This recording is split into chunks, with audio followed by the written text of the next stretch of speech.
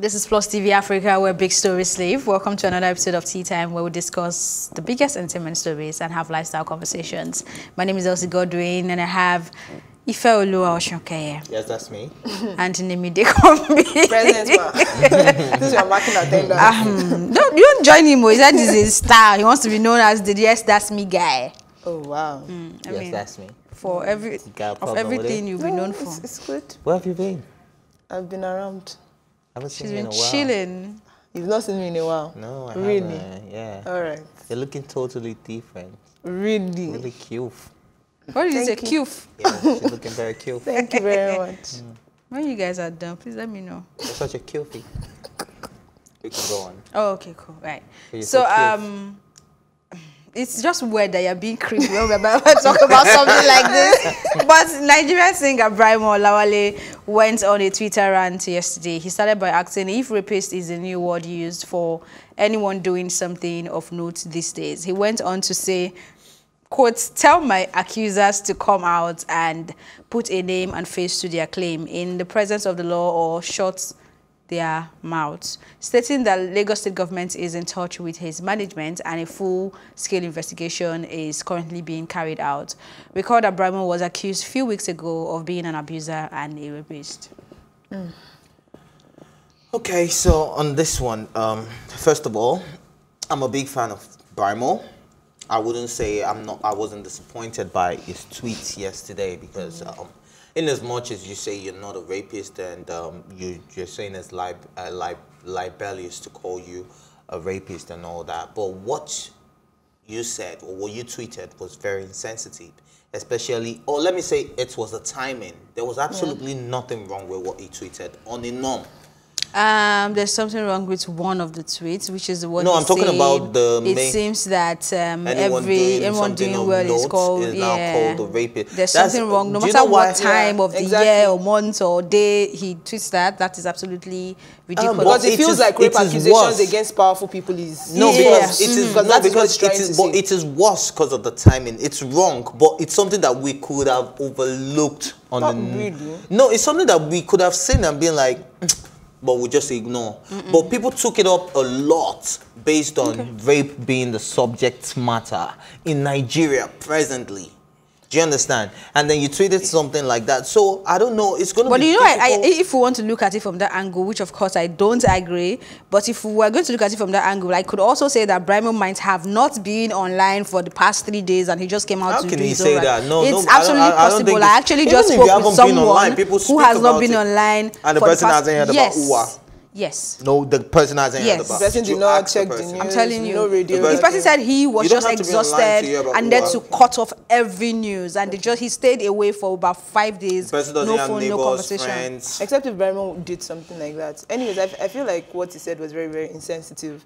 And also, some of what he tweeted, I wouldn't say that he gave me like red flags because he was saying that his accusers should come forward and they should go and Put a face to them. put a face to them. The truth is, this is Nigeria. He's talking like as if we're in a country where the justice system I actually heard works receipts are against. coming out though. You have Okay. it? I said I heard receipts are coming out already. Hopefully they do, because you are talking in a country where a lot of times rapists are not we don't get justice for people who are raped. So his statements that it just gives me negative vibes. I don't know how to. I don't know if anyone knows any of his song called titled "Prick No Gets Shoulder." Yeah. Yeah, a lot of people have been saying that Yeah, the they're saying lyrics that the are lyrics of the song. Have supporting you rape. listened to it? I'll probably Most have of the to lyrics listen were to Yeah, it. I think I have to so- listen because I think I Mind- listened to it once. I but have need to go listened and to listen it, but again. it was, of course, when you're talking about Prick No Get Shoulder, of course, you feel somehow, but I didn't get the vibe that we're going to right now. I don't know what a lot vibe of are we people talking were about. saying- A lot of people are said saying that because of after that you've heard song, that song, that you should know the kind of person that Brimo Brimo is. has been Rapist. suspect Yeah. all along. At the moment they heard that song, they figured that okay. For this is me, somebody. I Okay. think the part interview of he Brimo granted exactly. to Joey was the one that would gave me say, negative vibes. well, yeah, he gave negative vibe, but I'll have to listen Yeah, to I it. Because also if you read that interview, I was reading it and I was like, this gives me Got- give it you sounds the like cringe. harassment, because he said that he would just go and meet somebody and he would say that he wants to fuck sorry, wants to have sex with them, that kind of stuff. So it was just in his words.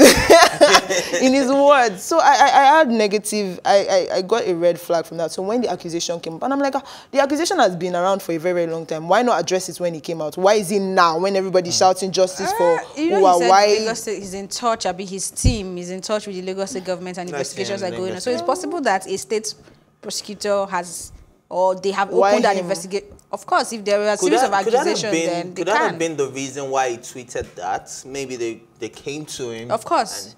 That could have been, no, I'm not saying it's a possibility. It's a possibility, but is it possible for them to go to him? In a time when almost all the celebrities in Nigeria that we are even always saying don't even speak up. In a time when almost all these celebrities are speaking up against rape, this is the angle that you choose to follow. Which is addressing your rape accusation and saying it is false. He actually said the Lagos State government have contacted him, so he's just reacting to what I think a lot of people are calling that his shows should be, his music and shows cancelled and all of that. Maybe that's why he's reacting. Totally cancelled. No, I was just reading replies and all that, and he's still getting a lot of supporters. I followed him yesterday. Really? Maybe I saw that. That first tweet. So you're no longer that first tweet is just now. I love his music. I mean, I love the talent that is Brimo. But that tweet where he said, it seems like everybody that is doing well. Really, I saw it. I think I quoted it. And because I said on Twitter that my mantra now is going to be it is well, because people will not give me attention. I just quoted it with, quote, it is well. And then I followed it. He also said something about Donald Trump anything or add anything to his life. Donald Trump that was what I could do for myself. Yeah, Donald Trump is currently under fire too in the US. People are accusing him of being a rapist, and then he tweets that he would forever support Trump or something. And he's also linked to John Epstein, Jeffrey Epstein. So there's a lot of things going on, and then his tweets currently have not really been against rape. It's just like maybe it's neutral or he's just talking about false accusations. So I think that that's why people are outraged. Okay, it's very really outrageous what he posted anyway. So I think he should do better, especially for an artist who is very intelligent and takes a lot of time to write his music and their intellectual music. Only my eyes are intelligent. No, he writes very intellectual music. If you know Brimo songs, you know they're very intellectual. No, you know that there are people that are business savvy and they are not relationship savvy. There are people that are intelligent in this area and then they are dumb in this area. You cannot be perfect all round. Yeah. So you can write intelligent music and have troublesome takes. You give very intelligent into he could be very arrogant anyway. He's becoming better and in handling his thing, but he's not. Davido is not a perfect guy. But he's getting better, right? Yeah, he's getting better. I'm beginning to sound like Idris. Please, let's move on. We'll get to Idris anyway, but let's talk about 50 Cent. He has joined other celebrities in weighing in on the protests happening across the United States following the death of George Floyd. While expressing sadness, he said, and I quote, "Well, I guess we know the cure for the coronavirus was racism. Everybody back outside." I had these thoughts yesterday, actually. When I see the protest, I was wondering, see virus. I was even scared. I was just like, I know that the coronavirus cases are going to skyrocket in the US. Yeah. When I was just seeing all the posts, I was like, have these people forgotten about coronavirus? Have they forgotten about social distancing? When there is something as passionate as this that hits home, like you would not be thinking, you don't care about that. No, I don't think you don't care about just your life in that case. You're thinking about the future of others, and I think that's what future of your children. Yeah, the future of your children, your generations to come after you. That's what you're thinking about. So, like I've always said, America is great today in some aspects, right? Because of blood, sweat, and tears that they put into it. So you need to always remember that to get a change, there always has to be blood, sweat, and tears. And whether or not it is the cure of coronavirus is for a good cause. Whether or not we feel like, but coronavirus is still out there. So if you know you love your life more than that of your generation, then stay at home. But if you know you want to make protesting, don't touch your face. Don't touch anybody. Yes, it's almost impossible not to have body contact. Impossible. It's almost impossible for droplets not to drop on you because people are screaming, you're shouting at and all of that. So it's almost impossible to avoid a virus in that type of situation. So it may seem like a lot of people are ignoring the virus, but it doesn't mean it's not out there anymore. I think just to build up on what you said, the thing is the virus, by the grace of God, is going to leave one day. But racism, by the grace of God, we are hoping that a vaccine will come out soon, so the virus will soon end. But racism is a bigger cancer, is a bigger virus that we don't yet know when it is going to end. This battle they've been fighting, if it will ever end. or if it will ever end. This battle they've been fighting did not start today. It did not start yesterday. It has started since I don't think racism a long would ever time end. ago. I think we can only learn to live and accommodate each other more. We cannot accommodate obviously. racists. No, I said let the you're not getting. I'm not accommodation saying just- accommodating racist. I'm saying that racism would never end. White people may never be able to stand black people for the rest of their lives, but at least they can learn to treat But us let's like understand human that not all beings. white people are racist. So Yeah. if Of you Of course, put it that way, it not makes all you white feel people. like I think it's not even only white they're people that are all- racist. yeah, The so, racist yeah. white people may never love black people for the rest of their lives. but Okay, at so least maybe they we can should put live it this with way: us. racism will not be totally eradicated, but But it can. we should not be reduced tolerate to it. its And then very it should not be minimum. And then there systemic. Yeah, it should not be systemic. should not be That's the And systemic. point. besides that, I think there should be a repercussion for any racist, like if Repercussion. if like any racist law you put out there, 12 years imprisonment. Any white I like what Twitter is doing. Twitter yeah, people are doing. like I think if it's part of the law that I can prove that you called me the N-word, right? And and I don't like it, you should be sentenced to 15 years. Maybe then the I think this racist fight white is people. beyond anybody being sensitive about the N-word, please. I think this is about system racism and how the whole segregation is when somebody else can walk into a healthcare system and get better treatment, and then the black person walks in and they don't get the same, or when they accost you on the road as a policeman and then they feel like you're a threat already because of your skin color. So it's even beyond during the protest, how you can blacks still see can get during touchy the when they protest, hear you the can word still see the in prejudice. Racism. Because if you see a white person and a black person protesting, the policeman would arrest the black person Yeah, and let so the white that's person go. the So real even issue. within the protest, even within the riots, you can still see that even the media narrative has changed. When white people are protesting or rioting, they'll say young people were very energetic today protesting something. But if it is black people, they'll say thugs are fighting. So the narrative, there's a huge problem, even within the media. We're talking about within the media, we're talking about within movies. It feels like racism is being tolerated. So we cannot stand for it. Racism has to be eradicated. If it cannot be totally eradicated, at least systemically, it should not exist. I like that you brought up the thug issue, or the word thug, and I phrase. think we should just move on to Nicki Minaj's story, who is not happy that one person is being charged for the death of George Floyd. She's saying I'm that bitter about that. yeah, as well. she's saying that all four thugs should be charged for the They're deaths. accomplice. Yeah, because Because they saw it. she's painting a scenario saying that if those were four black thugs. men, yeah, four black thugs that did something that hideous, and it's just one person that at least committed the crime finally, that everybody in that vicinity would pay the price. As an So, accomplice. yeah. So, and I totally agree with what Nicki Minaj is saying. I don't think the other police officers should be should go scot-free because they witnessed this. They saw it. They were all trained. They could have stopped him. Yeah, they were they all could trained, have. and they knew that it was using. If the police force of Minneapolis, right, is saying that that wasn't part of their training, right? So you saw that another officer was using a method that wasn't part of your restraining method, And you did absolutely nothing. absolutely nothing. Then They you were banned guarding. him. No, absolutely nothing. They were guarding him. Yeah. I even saw a picture that Then some you're part of the of the police murder. officers were even holding him down. So, of course, they are accomplices in this murder. And again, what even pained me was even the charge that they gave the Derek man, Chauvin. Derek Chauvin. The fact is, they called it a third-degree murder. They said he accidentally killed him. No, according to manslaughter and third-degree murder. they said it was an accident. Whichever But way it is, I feel it's going to be live. How do you kneel down on somebody's neck for 9 minutes and you say that was an accident? A lot of people are questioning what do they call it in law? The charge that was given to him. A lot of people are putting it into question because the truth is, black police officers would not get that mercy. We both know that it law. wasn't an accident, but it can be argued legally. That you knelt on somebody's neck for 9 minutes. This is why I don't like And you know the criminal funny lawyers, thing but is, it's okay. George Floyd's family did another autopsy and they discovered that he died from asphyxiation. Yeah. So that means that it was the kneeling couldn't that breathe. made him Yeah. die. So I don't Obviously, understand the reason why we all it is knew not that. murder. How do you kneel down on somebody's neck for 9 minutes and you say that you did not think he was going to die? It's not. It doesn't make any sense. as Like far as she I'm do, concerned. baby. Come on, he was a human being and he kept think on saying, Chauvin- "I cannot breathe." I Come on. just wish the death penalty was still in existence because it needs to die too. But It's time for a quick break for us to calm down. But when we return, we'll definitely have more to discuss.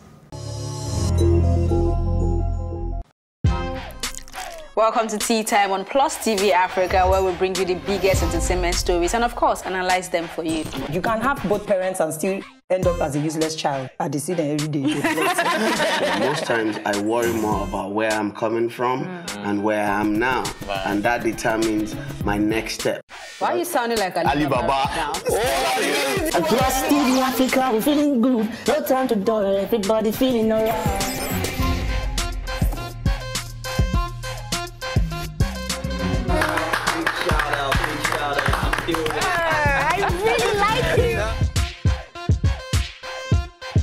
Still make music and people are still buying. Sometimes I look myself minimal IU. Akpala music is for mature-minded people. I got DMs sometimes from Malawi, like, Sleeping early.